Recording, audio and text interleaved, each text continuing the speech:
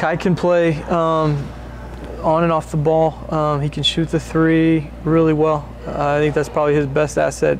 It was like 38 from 40 from the free throw line last season, so he's 95% free throw shooter. That tells you how good of a shooter he is. But played at a high level in the MIAA. I think one of his seasons he averaged almost 10 points a game, and at Southwest Baptist. So I think he's going to help us. I mean, shooting's a premium, and that was one thing as a staff we decided was a priority for us this off season is get more shooting to surround Pablo with a little bit, so hopefully we don't get doubled as much or they have to pick their poison kind of thing. But we're excited about Kai. He's like I said earlier, very good leadership qualities.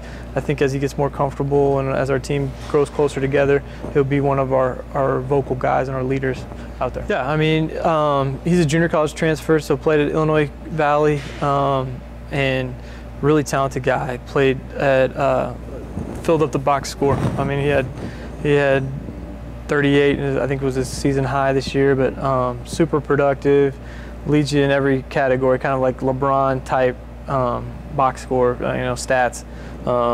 Athletic, can get in passing lanes, get steals, can shoot the ball, can drive the ball, can pass the ball. He's a very versatile guy and a guy that I think there's some really good wing players in our league.